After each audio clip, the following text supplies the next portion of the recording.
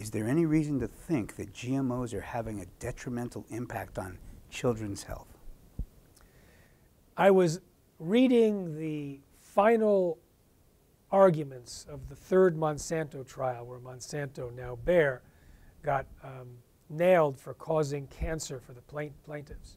And my name came up because it was a memo that was picked up by the Discovery, and I had just written an article about why children are most at risk from the potential dangers of GMOs. And these Monsanto executives were sicking a pseudoscientist on me because they had paid him a lot of money to come after me. And so they're saying, oh, Jeffrey's at it again. And they called the whole thing whack-a-mole. Like as soon as I came up with something, they would try and whack me down. And other Monsanto executives responded saying, funny you should use the word whack-a-mole. We've been using that term to describe the same thing for 2 years. So I am a mole that they whack. And one of the reasons they try and whack is because I pointed out, truthfully, that children are most at risk. Now, why is that? First of all, they have more allergies than young adults and adults. And GMOs can increase allergic reactions in many ways.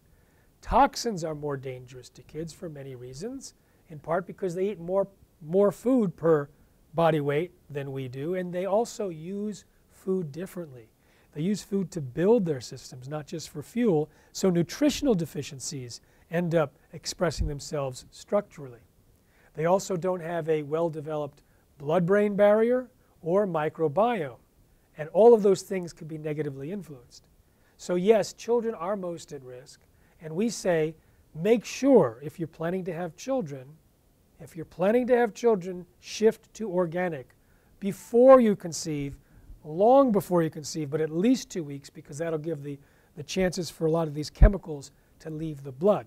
And during the process of being pregnant, don't eat anything but organics, because some of the sprays that they use on non-organic food are known to cause birth defects, like Roundup's glyphosate, and also Liberty Link is a GMO that produces, you spray Liberty on that, that's related to brain deformities. You don't want to use GMOs or the chemicals when you're pregnant.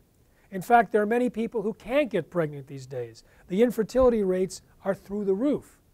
In a film that I created with Amy Hart, we went to a chiropractor's office where a lot of infertile couples come. And she puts all of the infertile couples on organic diets. And they all end up with children. All of them. The last time I spoke to her, 123 couples have kids. They were not able to have kids before she saw them. 0 failures. So that not only is more dangerous for kids, but if you don't switch to organic, you may not be able to have the kids.